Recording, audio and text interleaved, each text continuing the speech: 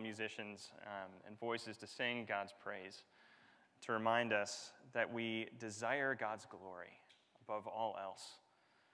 Amen. Let's pray. Father, we thank you for your word.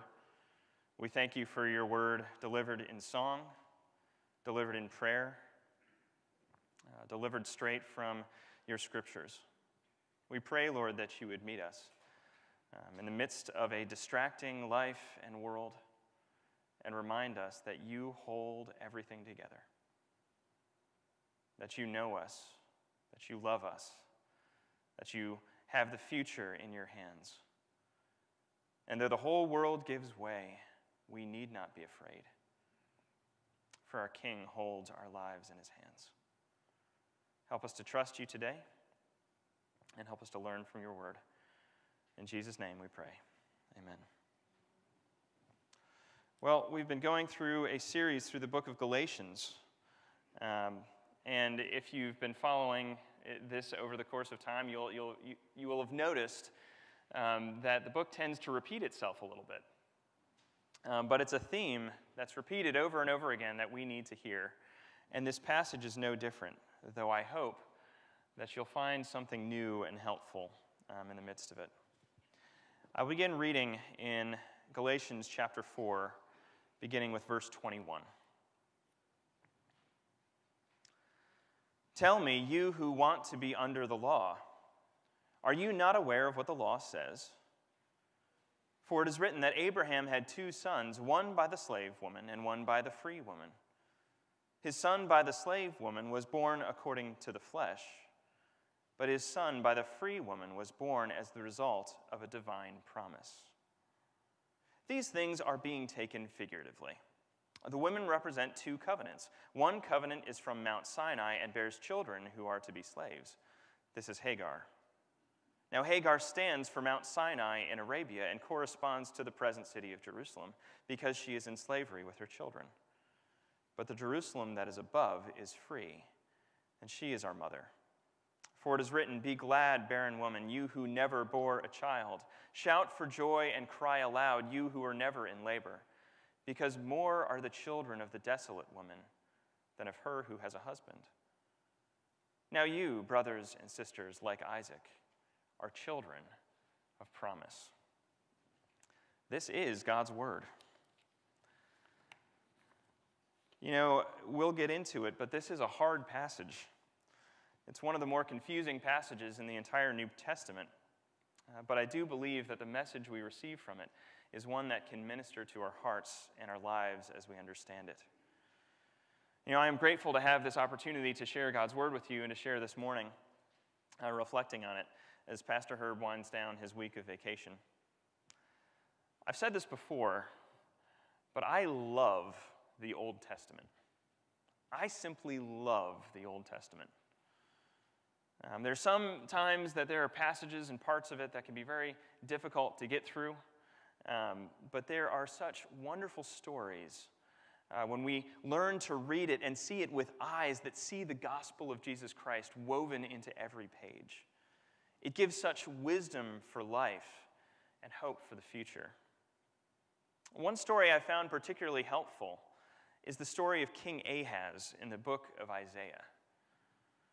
King Ahaz in the book of Isaiah around chapter 7 and 6. When Ahaz became king of Judah, all of a sudden, this story kind of reads like a movie script. He became king of Judah, and he was immediately confronted with a dire situation. The northern kingdom of Israel had made an alliance with another nation, Damascus, in a conspiracy to invade and plunder Judah under its new king. And so the question was, how would Ahaz respond? It's a test of leadership. When Ahaz got the news, the prophet Isaiah described his fear beautifully, saying, the hearts of Ahaz and his people were shaken, as the trees of a forest are shaken by the wind.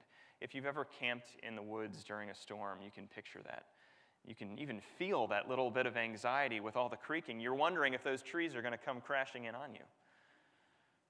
But God told Isaiah the prophet to go meet Ahaz, actually to meet him out in public, and tell him a startling truth. that God himself would take care of the threat, and he didn't need to be afraid at all. He didn't need to be afraid. God promised Ahaz salvation and safety, but he couldn't accept God's promise over the fearful threat that confronted him. So instead of trusting in the power and performance of God, he trusted in the power and performance of another nation, Assyria, and sought out help from them. But instead of help, Assyria came and plundered Judah and laid siege to Jerusalem. And though God ultimately saved his people, the cost of Ahaz's decision to trust himself, his own wisdom, and the might of Syria to bring about his safety rather than trusting God, the cost of that decision was dire. In our passage today, Paul is talking to people who are struggling with a similar problem. They don't have the nation of Assyria beating down their doorsteps and aren't tempted to go and seek help from another country. No, the Galatians' difficulty was how to be certain of God's forgiveness, how to be certain of God's acceptance. Do they trust fully in a God who promises to give them welcome and salvation freely? Or do they trust in their own obedience, their performance, their ingenuity, their ability? Just like Ahaz's advisors who pushed him towards trusting in the strength of the Assyrian army, the Galatians had advisors who counseled them to trust in their own obedience, to make them worthy of God's acceptance. Today we find that Paul takes another Old Testament story, the story of God's promise to Abraham that he would have a son. It's a story, a promise that we looked at back in September. And Paul uses this story to show them just how crazy trusting in their own performance is. Now, we've talked about this subject for many weeks, and last week we looked at it from the perspective of this conflict as a struggle between works-based religion on the one hand and grace-based religion on the other. This week we're going to shift points of view. It's like looking at a prism just from another side. Same situation, different perspective. And it's a perspective that has immense practical value for us. Do we trust in our own performance or in the performance of Christ Jesus? What I want you to take away from this message today is that we must live by God's covenant promise in Christ in order to experience freedom from the slavery of trusting in our own performance. We must live by God's covenant promise in Christ to experience freedom from slavery to our own performance. But in order to understand this passage, we need some background. In the book of Genesis, beginning in chapter 12, we are given the account of God making a promise to Abraham. We talked about that again back in September. The promise was that God would bless the world through Abraham's descendants. And ultimately, that pointed forward to Jesus Christ, the descendant of Abraham through whom all the nations of the world would be blessed. But there was a problem. There was a big problem. Abraham was pushing 80 or more when he got this promise. Sarah, his wife, same age. They hadn't had a child. So how in the world were they going to have descendants?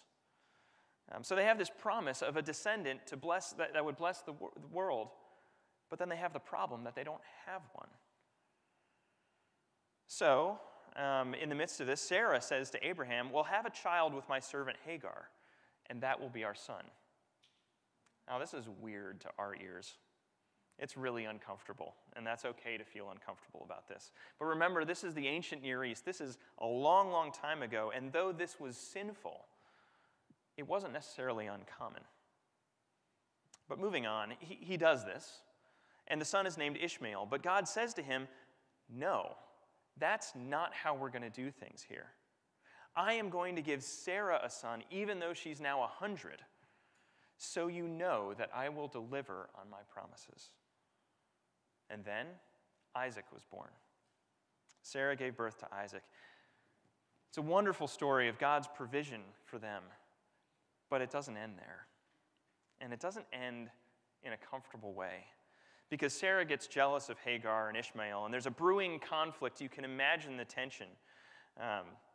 So Hagar and Ishmael are sent away into the wilderness. Talk about a messy family situation. Hopefully none of you have had to go through that. Now in Genesis, if we were to look back at Genesis, the story of Hagar and Ishmael is actually a really positive story. It's a story of God's provision for the unseen because God meets Hagar in the wilderness in the midst of her grief and despair, and he promises to bless her and bless Ishmael. After this encounter, Hagar calls God the one who sees me. And it's a beautiful picture for those who struggle with being outsiders, who struggle with feeling unseen and neglected. But Paul doesn't use the story in that way. He doesn't look at it from that vantage point. He takes the story of Abraham's two sons, Isaac and Ishmael, and he uses it as an allegory to illustrate the difference between having a covenant relationship with God that's based on obedience and a covenant relationship with God that's based on his promise to save. Now, if you don't know what an allegory is, it's a story told in which the characters take the place of ideas. If you've read The Pilgrim's Progress by John Bunyan, that story is an allegory. Jim Beachley, one of our elders, recently did a Sunday school class going through that book. The main character is Christian, and he represents the Christian life. And he goes on this journey that takes him through all of these relationships with different people that represent different obstacles we face in our journey as Christians. But they take the form of real people or beasts that he has to fight. Similarly, Paul employs Hagar as a living image of how relying on our own performance enslaves us. How relying on our own performance enslaves us. In verse 22, Paul writes that Abraham had two sons, one by the slave woman, Hagar, and one by the free woman, his wife, Sarah. He says that the son born to Hagar, Ishmael, was born according to the flesh. What does that mean? It means that Abraham was trusting in himself to bring about God's promise. He was trusting in his own ability to bring about God's promise, whereas his son by Sarah was born as the result of God's promise. And there was nothing Abraham could have done to bring that about. It was not achieved by simply human means. He goes on to say in verses 24 through 26, the really confusing part of our passage, that Hagar represents God's covenant with Moses at Mount Sinai, which enslaves, and Sarah represents God's covenant in Christ, which brings freedom. All right, full stop, roll back the tape. What in the world does that all mean? To be honest, and I mentioned this already, this is one of the most confusing passages in the New Testament. But with the context I've given you, the meaning is actually pretty straightforward. The people who had come to lead the Galatians astray were highly religious people. Some of you may have known people like this in your own lives, in your families or friends. They were Jews who had accepted Christ, but who also lived under the law. They believed that obedience was the standard for their acceptance. And so they didn't trust Christ fully. They believed that they were the children of Abraham, the descendants of Isaac, and that was kind of a badge of honor. They were the children of promise. And to be children of promise, people had to become like them under the law. But Paul takes that story and he turns it on its head. And he tells them the most offensive thing he possibly could. That no, you're not the children of Sarah, you're the children of Hagar. Because you're seeking relationship with God based on human effort, just like Abraham sought to bring about God's promise through his performance. You see that? You see that he's turning the tables on people who thought they were the children of promise, yet lived under the law.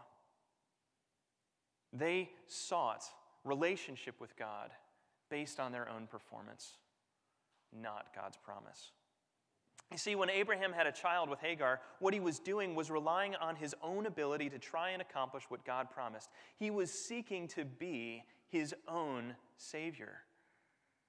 Perhaps you've heard the phrase, God helps those who help themselves. That ain't in the Bible. That's a lie from the pit of hell. It's not true. And this passage tells you that it's not true. Because that's what the people who were lying to the Galatians were saying. God helps those who help themselves. We do not rely on our own ability to secure what God has promised. We do not seek to be our own saviors. The people who were leading the Galatians astray were trying to be their own saviors as well, live as though God had never promised to save his people and instead expected them to obey him in order to be accepted. That's what this reference to covenant is all about. They were trying to live as though God's covenant with Moses, where he gives the law, was a saving covenant, when really it was meant to point to their inadequacy and their need of Christ. They treated as this thing that points to Christ as a thing that could save them, when it was really Abraham's covenant, which pointed to Christ, that was meant to save. They needed both. They took a good thing and misused it, and in the process became slaves to it and to their own performance. They were just like King Ahaz, who trusted in what he could see and understand, the strength of the Assyrians, rather than trusting God's promise of deliverance that he gave through Isaiah's words. And because of that, King Ahaz and his people were made to feel what it's like to have to rely on your own performance, your own ability, as he failed utterly. The land was plundered. His people were tormented. They experienced lack. And they were plundered by the very same army they put their trust in. Trusting in our works do the same thing to us. Having a hope that's linked to your performance makes you a slave because you can never earn what God gives freely, and you can never perform perfectly. You know, I have a friend I was speaking with recently, a good friend. We were catching up on our respective jobs. I talked about you guys and being here at Covenant of Grace. It was a good conversation. But he talked about his work, and he told me it's been the hardest year of his career. Perhaps some of you can relate to that. COVID really didn't impact him too greatly, but he's someone who's always been used to success, always been liked, always been able to resolve every problem that came his way. But he made mistakes this year that had consequences, and he wasn't able to fix them all. Can some of you relate to that in your own lives? You can sort of feel that burning anxiety that comes from not being able to fix your own mistakes.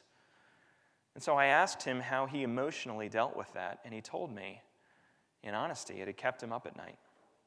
It had given him a lot of anxiety and stress because he's a fixer.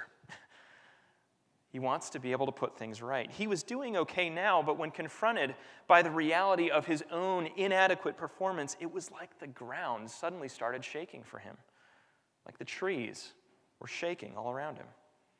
Where was his footing when his performance didn't measure up? Who was he? Anyone who's experienced failure can probably relate to that feeling. I know I can. Now, most of us probably don't wake up saying, I'm going to go out and earn my salvation through good works today. Anyone say that? No. But we do hitch our value and our identity to our performance, just like my friend. To borrow the words of Jeremy Pierre, we try to ground our personal significance and meaning in our performance. We need our grades, and we feel great when we think we deserve an A. You might do it with your parenting. You might do it with your profession, your marriage. An identity linked to our performance enslaves, always, because we fail inevitably. We're humans. We're fallen. We can't go back and fix what Adam did, despite our best efforts. And it's when we fail that we realize where our trust truly lies. Is it in the Lord who promises to accept us, promises us a future that is unshakable? Or is it in our ability to perform to deserve acceptance? It's like what the psalmist wrote in Psalm 20, verse 7. Some trust in chariots and some in horses, but we trust in the name of the Lord our God. Is that you today? Or do you trust in the chariots and horses of your own performance? But that leaves us with a question. What is God's promise to us? And what does it look like for us to move from trusting in our own performance to trusting in Christ? Back in Galatians 3:27, a passage Pastor Herb preached from, Paul made a profound statement about the basis for our acceptance by God when he wrote, "In Christ Jesus, you are all children of God through faith. For all of you who are baptized into Christ have clothed yourselves with Christ." You are clothed with Christ. What this verse speaks to is the reality that through faith, we not only receive the benefits of Jesus' death and resurrection as he pays the price for our sin, but we also receive, imputed to us, Christ's perfect life, his righteousness, the good works he did, the perfection he is laid on us, and it clothes us. This is what some call Christ's active obedience is given to us. It is through relying on God's promise of Christ's performance that we are freed. What God promises us is not merely that he would save us by sending Jesus to pay for our sin, but also that we would receive the benefit of his performance, his perfect life. Our sin is laid on him, and his perfection is given to us, the great exchange. You see, we don't move from trusting in our own performance to no longer trusting in performance at all.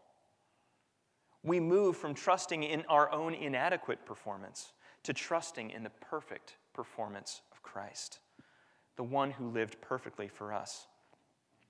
You know, I had asked Brad Cornwell to send me a paper he wrote for a class. He wrote on this passage, having to interpret it. That must have been an adventure. But he put it very well when he said that Christ's imputed righteousness is sufficient for our justification. Nothing else needs to be done. I couldn't have put it better.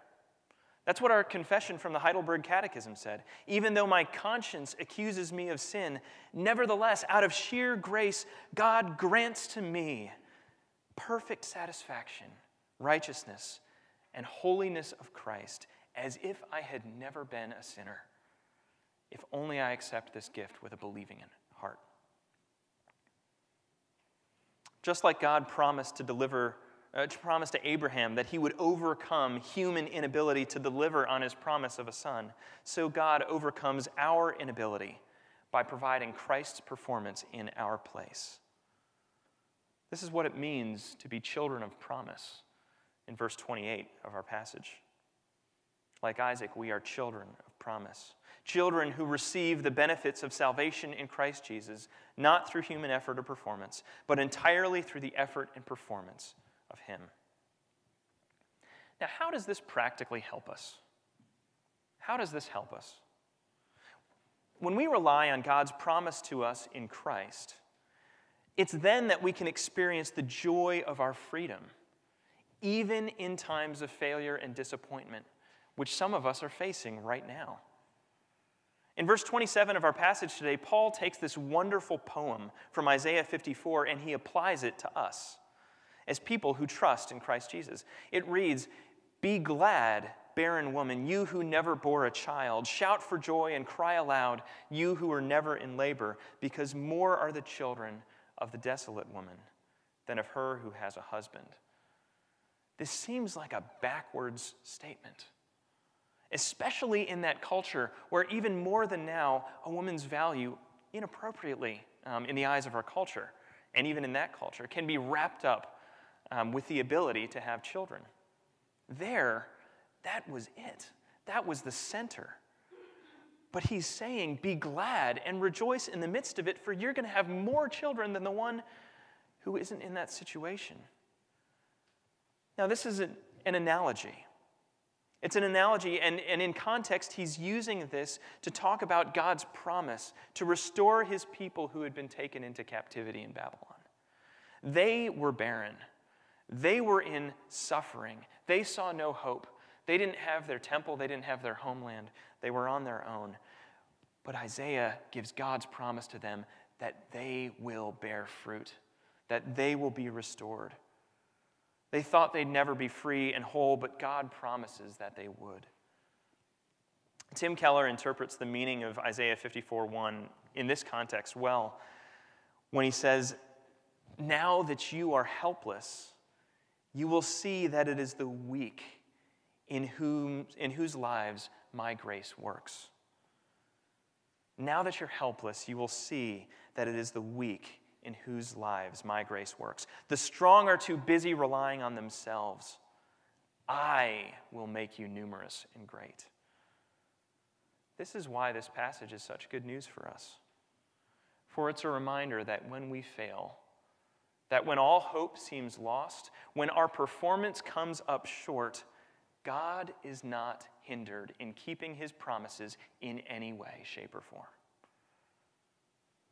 Brothers and sisters, if the good news of Jesus Christ is true, then it doesn't matter how much you've failed, how barren your life and its fruit seem to be. Trusting in the perfection of Christ, with which God clothes every person who trusts him by faith, your life can and will be fruitful.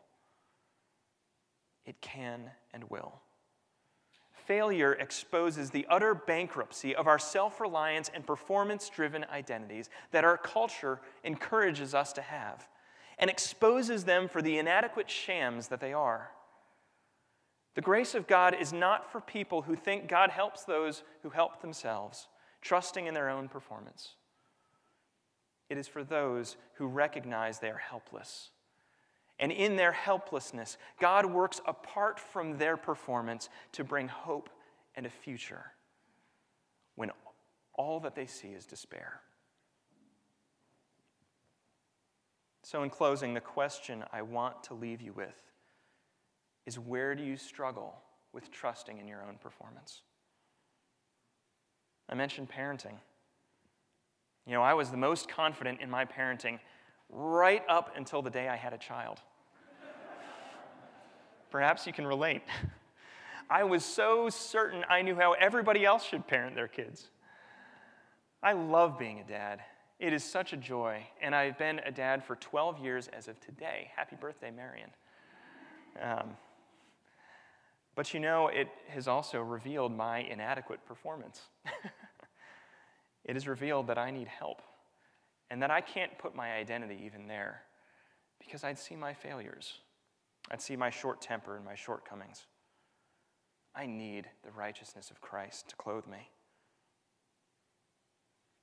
Is it struggling in the grip of what you perceive as a failure as a child wanders from the faith? Or do you struggle with overconfidence because everything's going well, and in your heart you believe it's all because of you and not the grace of God? In your careers, who will you be if and when you fail? If and when your weakness and inability to perform rears its ugly head? In work, in life, in faith, we have the same struggles, trusting in what we can see, what we can do, rather than what Christ has done. Will performance enslave you, or will the knowledge that Christ's perfect performance clothes you by faith bring you hope and comfort, knowing that your value is not in what you do, but in what Christ has done for you on the cross? Dear brothers and sisters, look to Christ. Look to Christ, knowing that his promises never fail. Amen. Let's pray. Father, we do thank you and praise you that you clothe your children with Christ. For our righteousness is but filthy rags. Lord, let us see the cross and the empty tomb, your perfect Son, slain for us, risen for our lives, perfectly obedient to give us the benefits of his righteousness. Let us rest in the finished work of Christ, in your active obedience, so that when we fail, we know that you are for us and you accept us, and we have value and purpose, and you promise to bring fruit from our lives.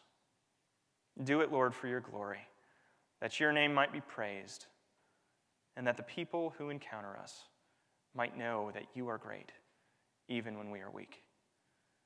In Jesus' mighty name we pray. Amen. Hear this benediction from God's word. May the Lord bless you and keep you. May the Lord lift up his countenance and give you his peace.